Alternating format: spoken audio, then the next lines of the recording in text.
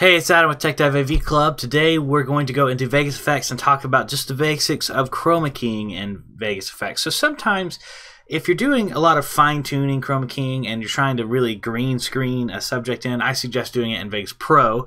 But if you're doing it as part of an effect, like something you need as part of your compositing effect and something needs to be chroma keyed, you're going to want to know how to do it in Vegas Effects as well.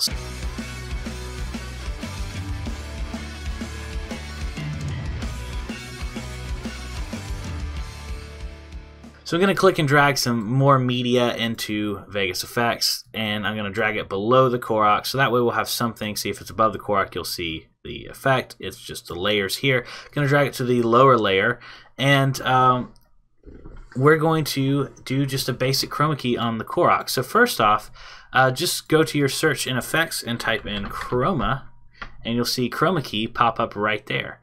And you can just click and drag, it'll show up in your keying as well. Click and drag that to your clip, your track that needs to be affected. So drop down the effects and you'll see Chroma Key, and then drop down Chroma Key and you'll see all the awesome stuff you can do with it. So first off, we're going to grab this dropper here, and we're going to click and drag it and let go on the blue. Whatever you let go on, that's what will actual chroma key. That's what will select the color.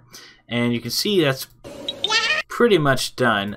But if you're going to have a more complicated one, you do need to know where the effects can be changed. So if you go to the result here, you can actually change the view, and you can actually look at just the source clip, or you can look at the matte.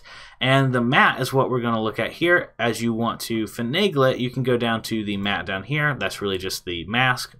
And you can change this value, or you can go over here and change your values here to with the matte. This is everything you're seeing in the effect. This is everything right here as well in this controls panel.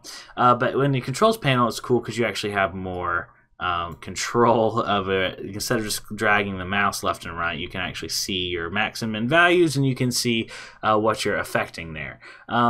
So the main things that have the most effect on how clear your matte is the clip around. See here how it adds some blue back there. This is how you would tighten up your mask. And then here with the gain is another way that you can kind of isolate your subject out a little better as well. So that is your main ways of isolating your subject better, and then you can go back to result if you want to see your green screen, and then there we go. That is the very basics of chroma keying, green screening, blue screening in Vegas Effects. Thanks for watching. Like this video helped you out. Subscribe if you're looking for more videos like this one. I will see you next time.